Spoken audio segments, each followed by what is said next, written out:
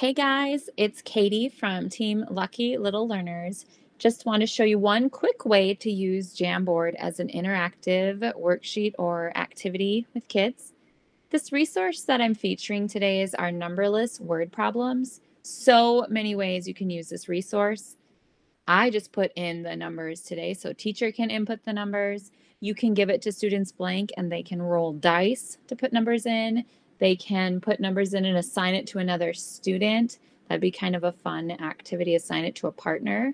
But for today's resource, I just put in the numbers just to show you a really fun way to assign a worksheet during this either at home learning or maybe face-to-face using some digital tools.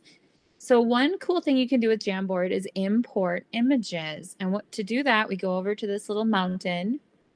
And I did a Google image search for an egg with transparent background. And I do that just because I don't want these checkered boxes or a big white square behind it. And I had chosen these two. And I copied and pasted so that the students would have enough. We've got 12 white eggs here, and I have 5 brown eggs here. That way, if there are students who wanted to do a one-to-one correspondence, lay the eggs in rows here, they could do that. A lot of students will just count up, count back. Some students might come over here and use a pen to write some numbers. But I did want to show you, so if you do copy and paste and leave a pile of these images, students are able to drag them around, can move them over here. They can count if they want. They can take their pen, and if they're going to do subtraction, they can cross off eggs. There we go. Cross off the things they're doing.